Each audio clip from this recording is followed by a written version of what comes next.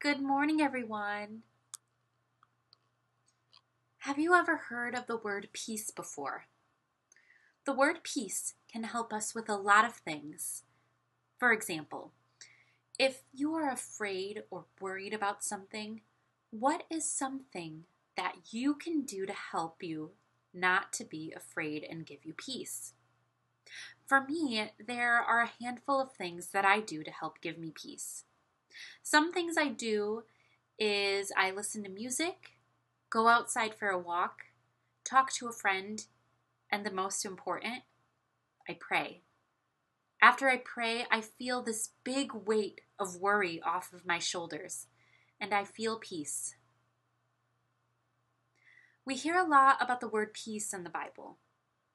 I am going to share in John chapter 14, verse 27, that reads about peace. It says, "I give you peace, the kind of peace that only I can give. It isn't like the peace that this world can give, so don't be worried or afraid." The peace that we get from listening to music, going outside for a walk, and talking to a friend helps a lot, but is also temporary. The peace that we get from God is forever. I encourage you and your family to discuss this question.